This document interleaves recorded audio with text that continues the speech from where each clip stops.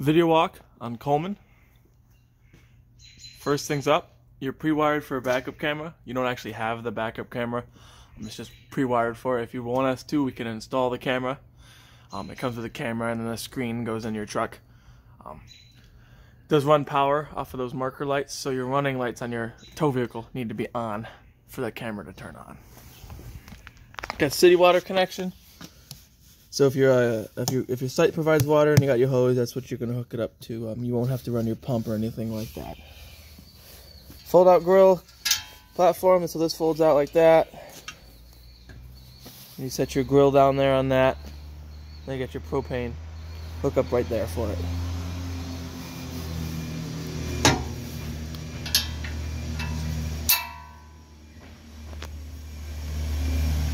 Cable inlet. If your campground provides cable, you can hook cable through there. Bumper caps come off. That's the perfect spot to store your sewer hose.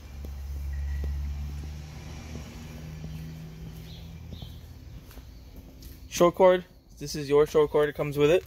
50 amp short cord. It's about 25-30 feet long. Dump station, so the gray one's your gray handle, the gray tank, the black one's your black tank. Your gray tank is your shower and sink water, your black tank is your toilet water. I always make sure the valves are completely closed before I take the cap off. And then I always recommend dumping your black tank first. Once that's all dumped out, dump your gray tank. That gray water will flush out that hose so you don't have to carry around a stinky black hose. Seals for your slides. Every once in a while, just visually inspect them, make sure they're not dry or cracked or anything like that. We do provide a service called a slide out maintenance, and then all we do is we clean these seals, put some seal conditioner on it, and then we spray the rails with a dry lube. Both of those products you can buy here if you choose to do it yourself, and that's something I recommend doing at least once a year, if not more. Stabilize the jacks. On this side of these jacks, you have a spot right there to put in a crank for a manual backup. Plenty of storage.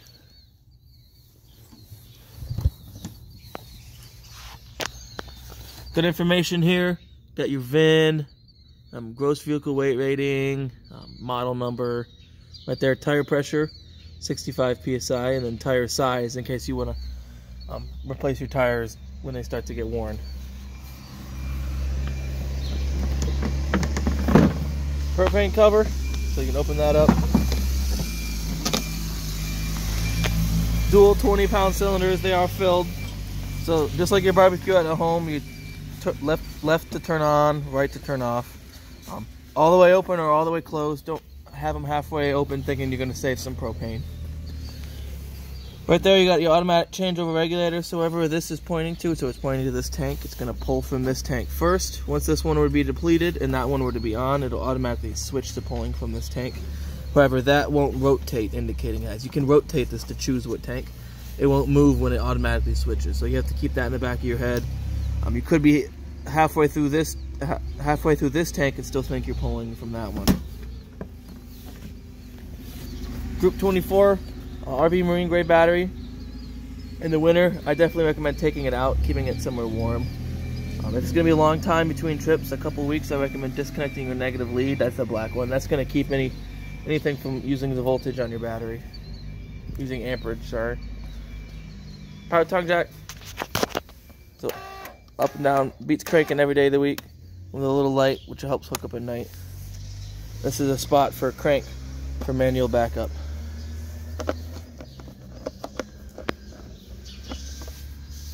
Put that back on. Gotta line these tabs up. There. Moving along. There's other access to that storage.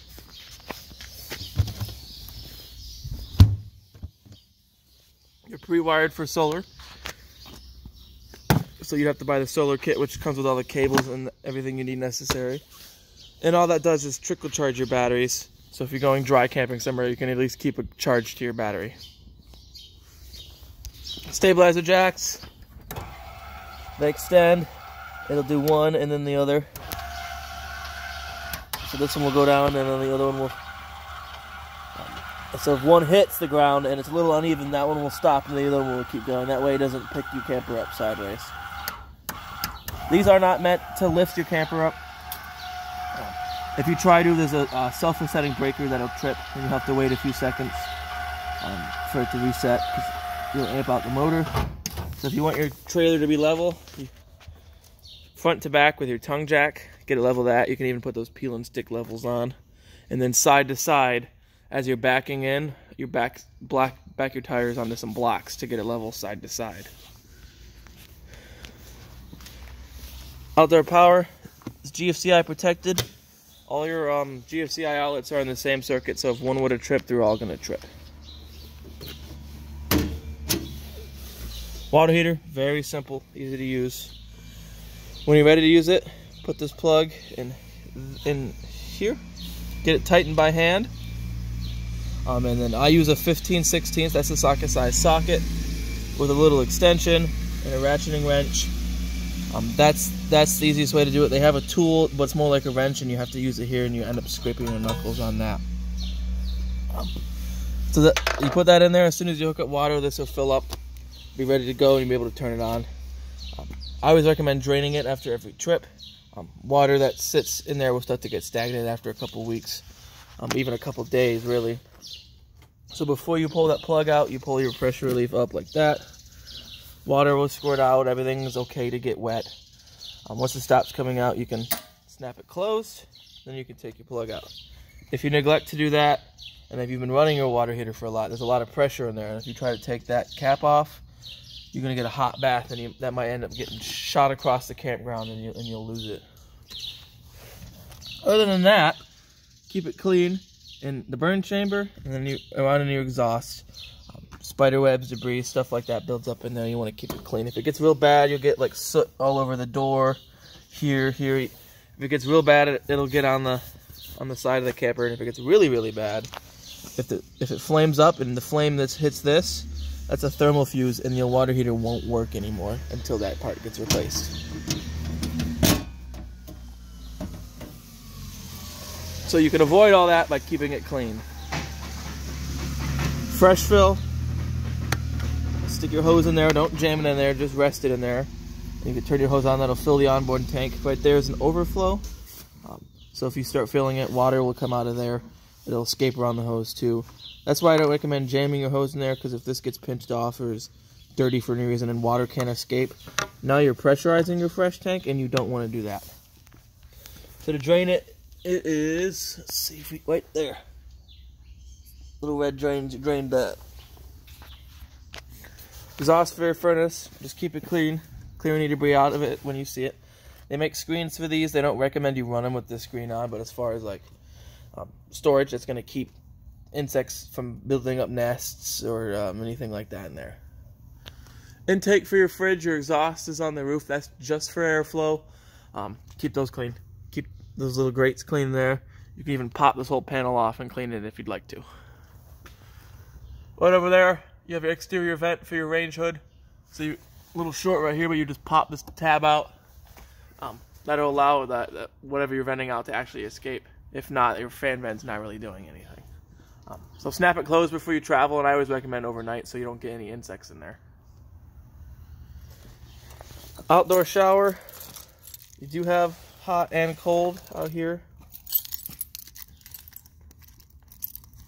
So let's see if we can't. You'll get a key that looks like, with your set of keys, looks like this one right there. 751 key. Pop it open. Hot, cold, and you can take that shower head out. It's pretty long.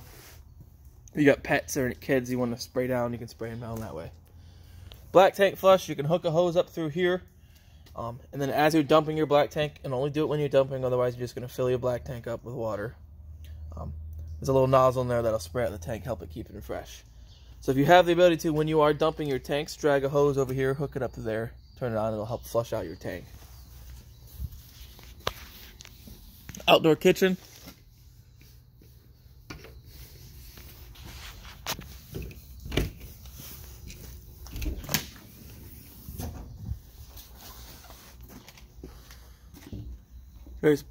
Pretty simple. You got fridge. It's only going to work when you're plugged in. You have a light up there. Then another GFCI outlet. Sink that drains into that same gray tank. And you got storage drawers on both sides.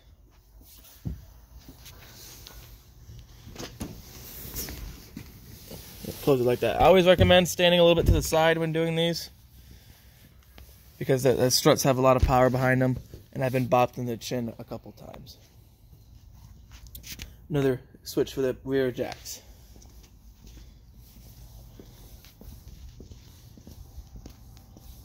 Alright, we'll head on into the inside now.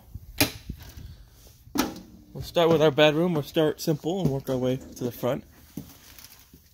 Dual outlet and USB ports on either side of the bed. Plenty of storage in here for his and hers, or if she's nice, she'll let you have half of one of them. Little drawers on either side. Your lights in here just turn on and off at the fixture. Spot to mount a TV. So power, coax. Just you see here the wall flexes here. You have to feel for a backer, feel where it's solid. Keep in mind how long of a screw you're using. I don't recommend using the screws that come with a TV mount, because usually they're too long, and if you try to mount a TV and you use too long of a screw and it pokes to the outside, that's a non-warrantable item. A spot for a TV in here, so you can mount it on the wall. Again, feel for solid, or you can just rest it in here. You can plug this into your TV. This is because your radio is a DVD player. You have a light switch there for some accent LEDs there. Power for any TV there. And then you hook your TV up through there. So this one right here, see if you can't focus. This one is your booster for your antenna. So if you're using your antenna, make sure that's on. This one is if you opt to get the optional Wi-Fi extender installed. This turns on and off the Wi-Fi extender. Radio, very simple. On or off. So, turn the volume down. Volume, zone. So zone 1's inside. If you turn zone 1 off, it's just going to be outside, and then vice versa. And that's good for if you got late at night and you don't want to wake up the neighbors, you can still listen to some music. You have presets right here. So 1 through 6. Push and hold to save a preset, just like your car radio. And you have play, pause, stop, scan through the channels, Bluetooth, and this goes through the modes. And you have auxiliary, headphones, and then USB. And then power. Very simple. If you wanted to use it as a DVD player, you'd pop your DVD in there. If you had a TV in there, since this is an HDMI, you'd have your TV to the AV. It usually says AV or composite, and then that's what you would run. And then it will run movie audio through the speakers if you have it set up right. Right below that, breaker box and your fuses. So all your breakers for your 120 volt appliances, all your fuses for your 12 volt. So they're just 15 amp fuses. So I recommend just keeping a couple spare 15 amp fuses on you. To the left of that, RV carbon monoxide and propane gas alarm. So that's hardwired to the 12 volt system. There's no batteries you have to worry about changing. However, they will give like low voltage chirps if your battery up on the front, the one outside I was showing you, starts dying. If you're not plugged in, because it's not having enough voltage to operate. That's one of those things. So that and your radio always use power. Even if you have all your lights off and it unplugged, it uses power, like radio memory, and then that is always powered. You got smoke alarm. That's your other safety appliance. 9 volt battery. So if you start getting a low voltage chirp, it's time to change the battery. So here's your panel for everything. You can measure battery, fresh, black, your grays. You only have one gray, I believe. We'll double check on the way out. See if we have another sewer connection for a second gray tank. If not, then you only have. Let's see if we can't get it to focus. Then we only have one gray tank. Water heater on gas. So this is a gas only water heater, and that's fine. They recover very quickly on gas. Water pump, so if you are pulling from your onboard tank, you use your water pump. Lights exterior, that'll be awning lights right there. interior lights just turns off your main row of lights here. All the other lights, like the ones on your slide, those accent lightings in the bedroom, have to be turned off at the fixtures. Then you have your slide rooms. So the first one right here is your main slide. Your second one is your rear slide.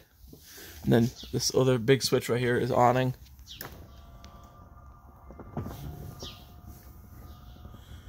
So we'll show you that. The awning does not automatically stop when it comes out. You have to visually look and see.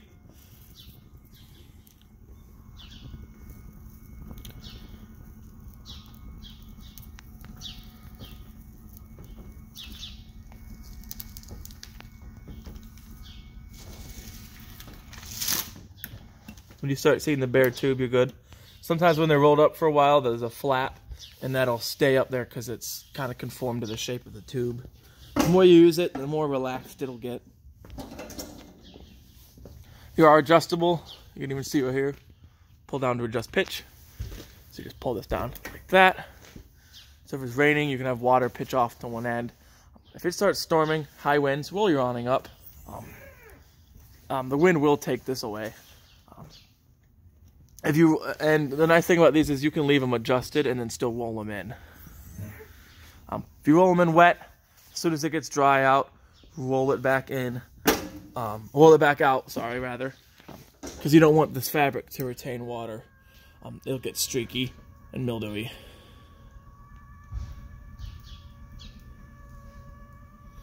So we'll roll it back in. You can see that's still slightly adjusted, and it works just fine coming in.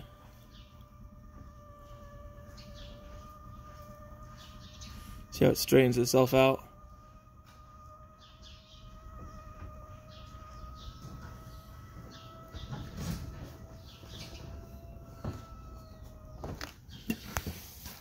Very simple over there.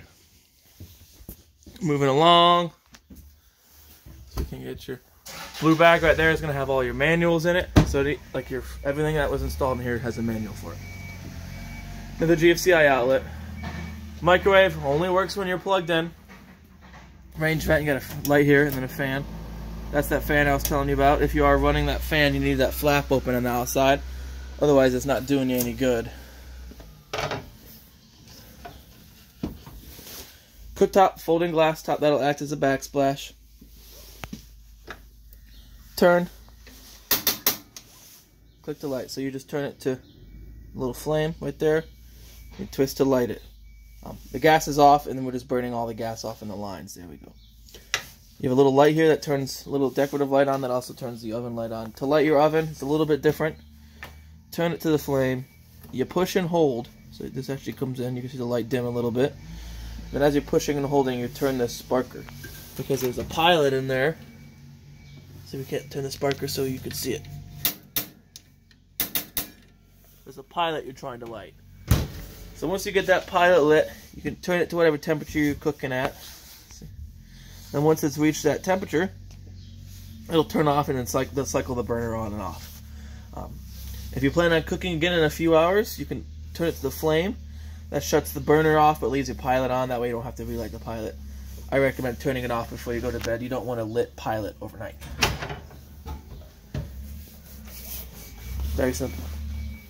Fridge, super simple. You have one button. On or off. So its only mode is automatic.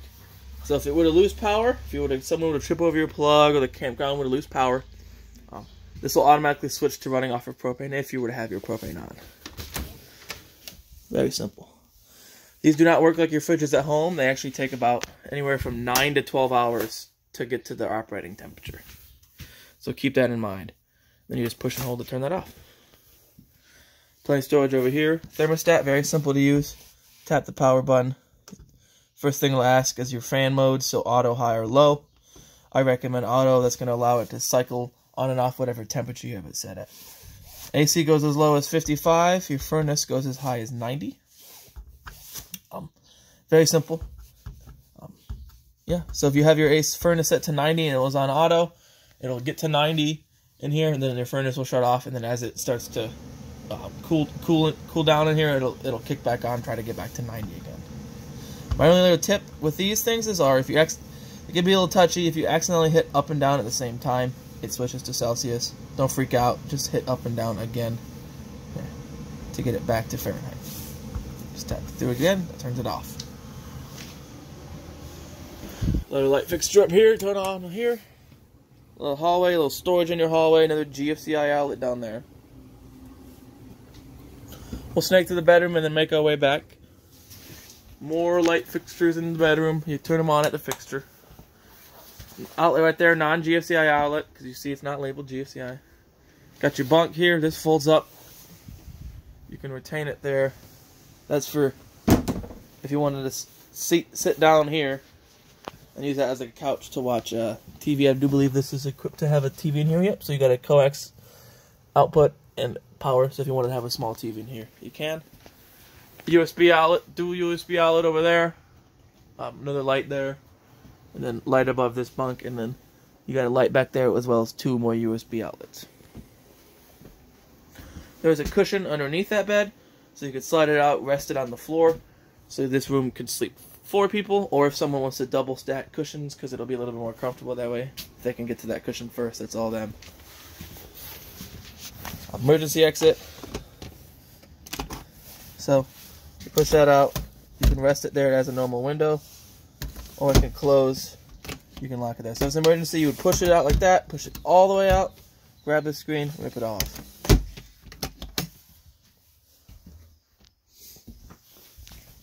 Ladder. So you lift it up, pull it out, use it as a ladder. You got some storage back there.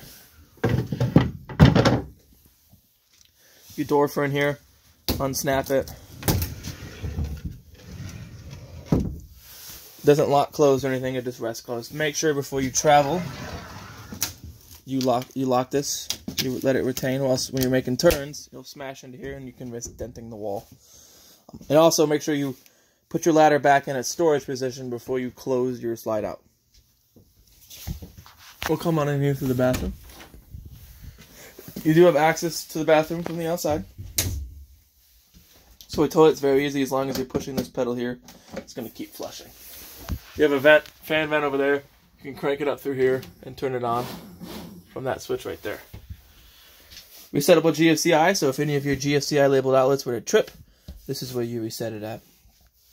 Sink, very self-explanatory. Shower, very easy. If you want to set it to shower, you just pull up on this tab right here, and that diverts water to your shower. Yeah, very easy, very simple. And a few more things. This turns into a bed. You just undo that table, pop up the legs. The table rests on those shelves right here. And then you just rearrange your cushions to make a platform to sleep on. And then this as well turns into a bed. These unvelcro right down there. You pop these out. But it's a jackknife, so you lift up on the bottom and pull it out just like that. And that also gives you plenty of storage space underneath it. And then some of them do, yep, this one folds down. You got removable cup holders. So if you need to clean them, you can take them out. Alright, that's pretty much it. That pretty much concludes your tour. Do one last thing. We just noticed we have a light switch right there. Turns on LED lights underneath there. Alright, that pretty much concludes the tour of your Coleman.